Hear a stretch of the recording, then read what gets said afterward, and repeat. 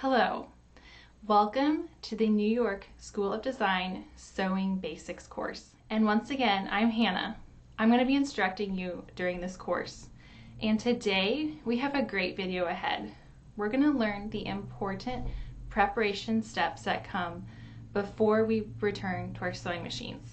So, next to your sewing machine, you're probably going to be using your iron almost as much. So keep it set up and handy if at all possible when you're working on a sewing project.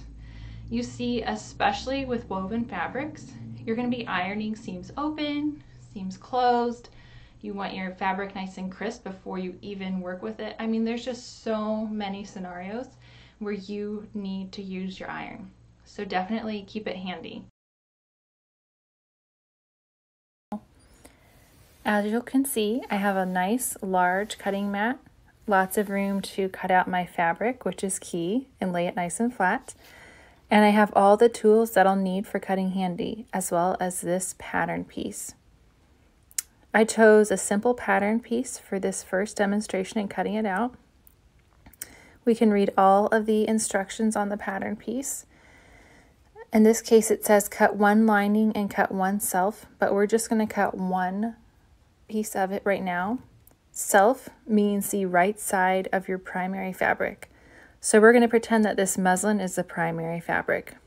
You'll also know that there's an arrow on the pattern piece. That indicates the direction you should place the pattern piece on the fabric in relation to the grain line on the fabric. Now you might ask, what is a grain line? That's a great question. Each woven fabric is woven together with two grain lines. There is the lengthwise grain line, which runs parallel to the selvage. That's the finished edge of the pattern, of the fabric. Then there's also the crosswise grain line, which runs perpendicular to the selvage. You'll find that the lengthwise grain line is slightly stronger than the crosswise grain line, meaning that there's just more stretch perpendicular to the selvage as there is parallel to it. You can test this out. The selvage is easy to locate because it's the edge of the fabric that does not fray. So I've located my selvage on this fabric, and I've located the grain line arrow on my pattern piece. So that means I know now which direction I need to lay my pattern piece in order to make sure that the grain line is correct and the stretch is correct.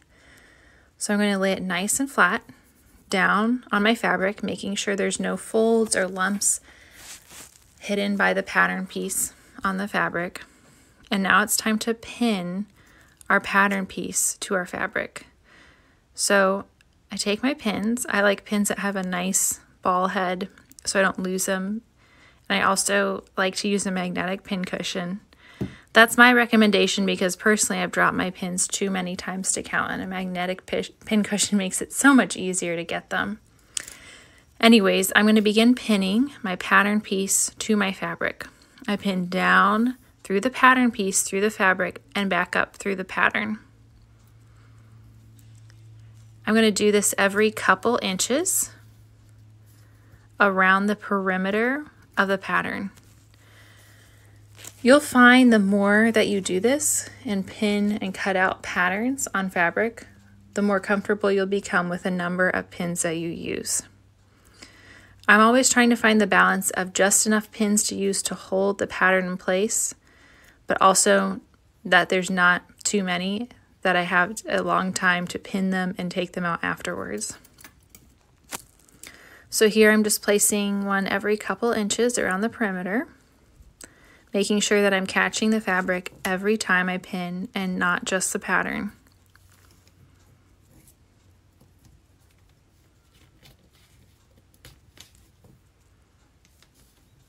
Okay, so now that I've pinned my pattern piece to my fabric, making sure that it's laying correctly according to the grain line, which I find by locating the selvage, it's time to begin to cut it out.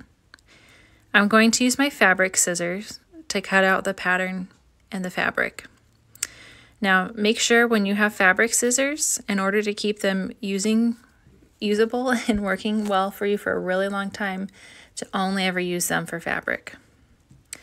Okay, I've got my fabric scissors and I'm going to cut around the perimeter of the pattern, doing my best to not cut into the pattern at all and only the fabric. Every pattern is a roadmap for your sewing project, and you want to make sure that you follow all the markings on the pattern before you ever go to sew.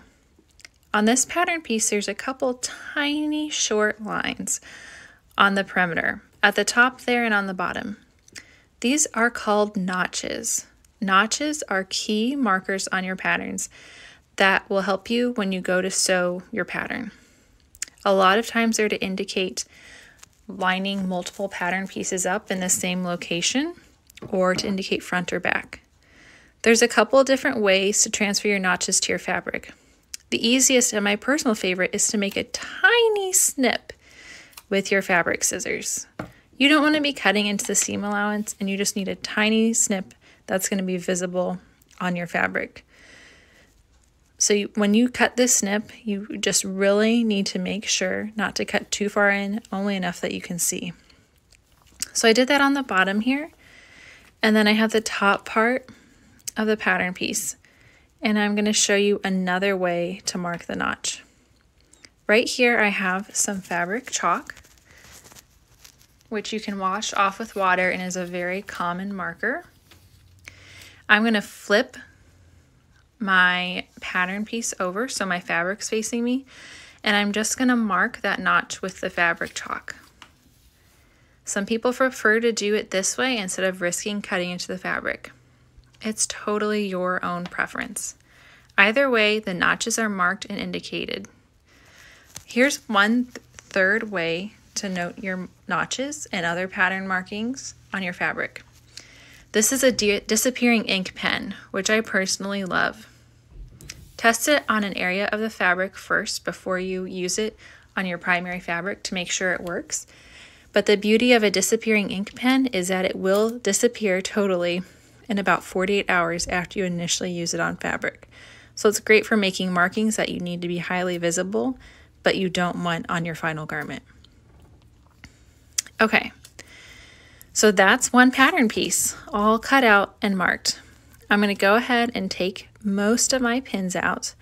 I do like to leave one pin in with my patterns, pinned to the fabric.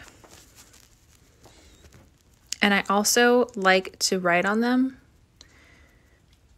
the name of the pattern piece or the type of fabric that I have, because I don't always trust my memory, right? You want to leave yourself as many reminders as to what it specifically is before you go to sew to it.